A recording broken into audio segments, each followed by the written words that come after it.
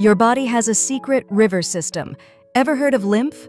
It's the clear fluid flowing through you right now that most people don't even know exists. Think of lymph as your body's recycling truck meets security patrol. It's basically blood plasma that leaked out of your veins, now cruising through special highways called lymphatic vessels. Its job?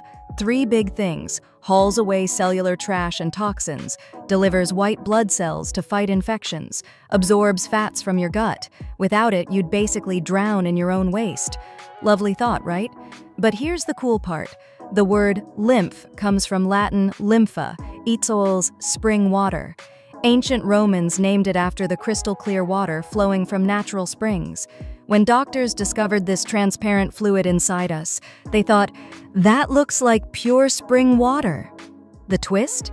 It might trace back to Greek nympha, water nymph, those mythical goddesses guarding springs and rivers.